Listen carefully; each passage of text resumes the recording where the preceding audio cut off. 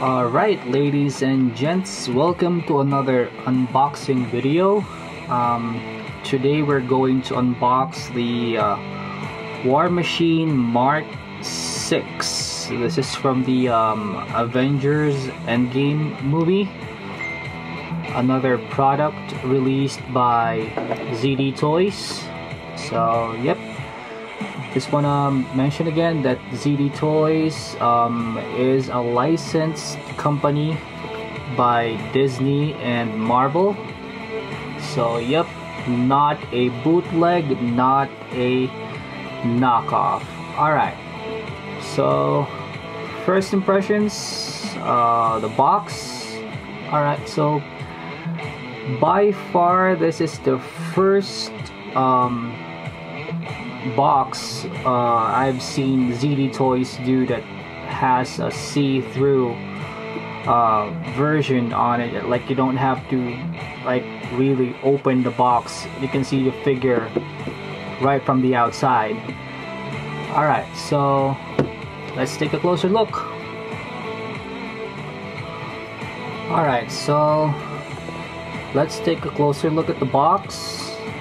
Alright, first time I've seen ZD Toys do like a see-through packaging right off the bat. Like, you don't have to open anything, you can clearly see the action figure, and it's nice that they did it like at an angled or diagonal pattern, like total deviation from what you normally see from other brands. So yeah, nice artwork there. Marvel logo, Avengers logo there. This is for the Endgame version. And if you take a closer look, let's see if I can zoom in on that. Yep, that is your Disney logo right there. So definitely licensed. Some other artwork on the side there. At the back, some Chinese writings, perhaps like descriptions and whatnot. And another cool shot of the Avengers Endgame characters. Alright, let's take him out of the box and take a closer look at his accessories and everything that it comes with. But first, we're gonna put him under the light box inside, on top of the rotating turntable, and like look at his paint job in different angles. Alright, and there we have him, Warmachine Mark 6 on the turntable under the light. Look at the paint job on this guy.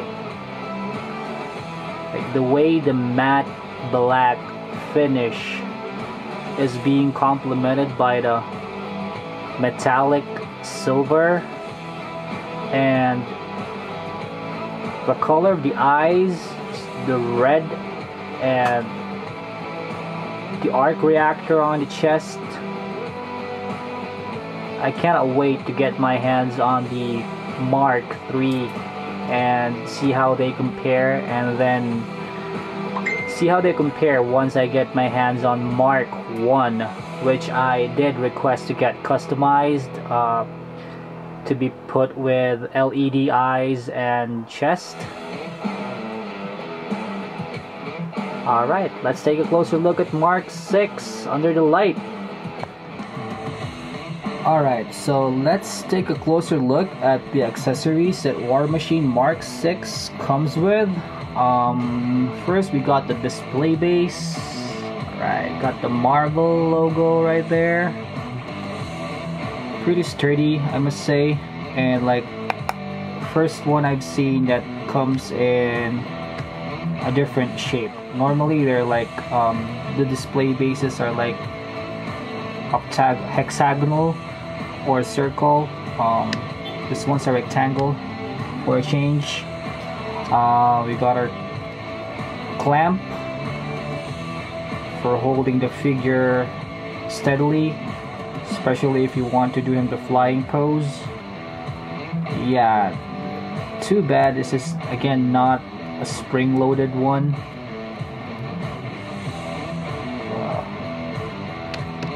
That'll do. Got extra pair of hands, open palm on open fist or open palm on this one. The one that comes with a figure by default is closed fist. Take a closer look at the hand. Let's see here. Yep. So you can see it's the fingers, the finger in between the fingers are like also painted gunmetal or silver.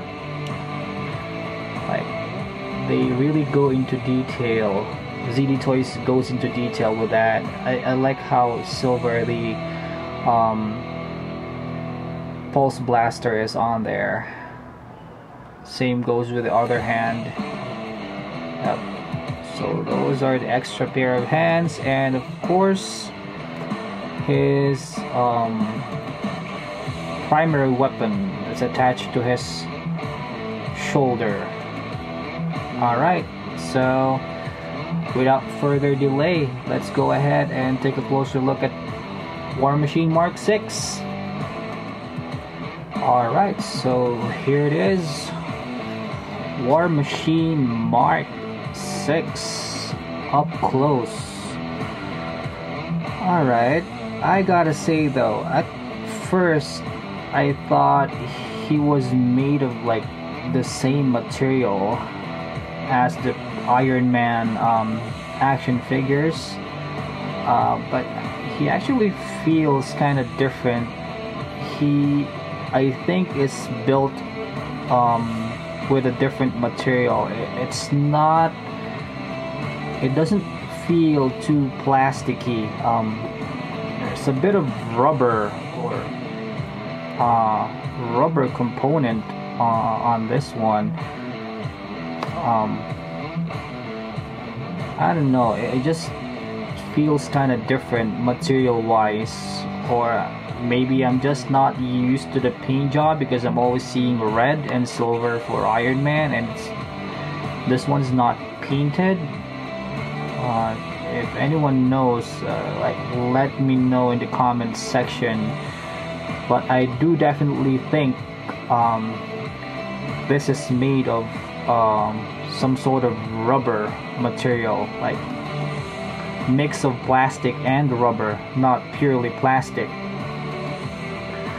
Alright, so let's go to the talking points. First off, the paint job on this one. Yeah, nothing really much to say about the paint job because mostly is painted, or mostly is black, and like the only highlights of this figure are like the silver accentuation. And yeah, I would say though it's pretty darn good for its price, and it is a licensed product, so yeah. Again, ZD Toys did a good job on the paint on this one. I could see just very minor misses, like on here, on top of the forehead. Like there are minor overpaints or something, but yeah, it doesn't really affect the way he looks overall. I like how they put like sharp details on the shoulder logos there, like the stars and like the wings. It's like it's sharply detailed. It's like it wasn't painted messy at all. Like you got the US Air Force logo right there, of course. Mark 6 markings. Alright, next up, let's try some articulation. Let's see how this compares to the other Iron Man figures. Alright, so let's start, of course, with a head. Okay, it's on a ball joint, can turn 360, but damn, pretty damn limited movement on the head, I must say. No, I mean, it's really stiff. Like, it's the only thing that he can do is like look left and right, and that's it. No nod, no tilt whatsoever. Going down to the shoulder, that's as far as his arm raise, lateral arm raise goes. For the other side, yeah, that's pretty much it. Turns 360 as well, which is good. Let's see what else he got. Okay, that's good. He's got bicep movement, you can see there. Let's see about his elbow. And I'm not quite sure if it's double joint as well. It doesn't look like it. It doesn't look like it's double joint at all, like the previous, or like the like his Iron Man counterparts. So yeah, well, I could let that pass, considering like how bulky his build is. Going down to the torso, so definitely more rigid, or should I say stiff, compared to the Iron Man figures. Very limited torso movement, no flex or stretch whatsoever. Like, look at the tilt on this bulky guy.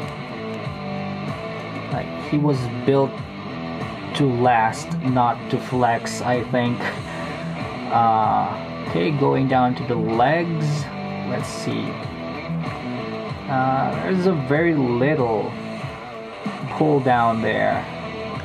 I don't know if you can see it there. Very little movement. So let's see, without pulling it down, that's as far as he goes. If we pull it down a bit, let's see. I mean, I didn't see any difference at all. I don't know if you guys saw anything, but yeah, I think there's very little, a couple of centimeters of difference as far as like his movement when we stretch out when we pull the leg down. The knees, let's see. Okay, well, at least that's double joint. Good range of motion on the knees there. Let's go to the foot. Okay, so yeah, pretty flexible, I must say. I mean, might be even more compared to the other Iron Man versions. He's got more movement as far as the foot, the ball joint on that feet is concerned. I forgot the hands. Yes, also on the ball joint. And of course, let's not forget about his primary weapon, which just peg this behind the right shoulder, like so. There you go. So yep, it just is stationary back there. It's like it's not on the attack mode, it's just on standby mode for his cannon. And let's try swapping out the hands. are, if I can find them. Okay. So for swapping out the hands, like if you want to go one fist, one open palm with a blaster at the ready. If I can put this in, and yep, there it is. So, yep, that's it. Try the other one. I don't know. It kind of looks stiff, really, compared to the Iron Man counterpart. But yeah, posability wise, it really looks funny with both open palms. So let's just put the fists back. I would say, as far as the build is concerned, he's one like tough build. I mean, he doesn't feel like you're gonna be able to break this guy at all. Yeah, so let's put this back, see how it looks like. Okay. So yeah, as far as posability is concerned, I think we're gonna be using that stand, and arm is gonna come in handy because that will allow for more poses to be done. Unlike the Iron Man figures, like you can make them pose without the arm, but for this guy, considering his weight, he weighs more than the previous ZD Toys lineup. I guess because of the material that was used. But yeah, overall, if I were gonna rate this guy, as far as the paint job is concerned, I'd give it a 9, just because of that very minor underpaint there. Posability or articulation, it's quite limited, so maybe I'd give it a 7. Overall, as far as like the way he looks and everything, it's still a 10 for me. So yeah, I cannot wait to put this on my display stand, standing along with the other Iron Man and Warmachine figures. So yeah, I think that would be it for this unboxing video. So alright, stay safe and see you again in my next unboxing. Peace.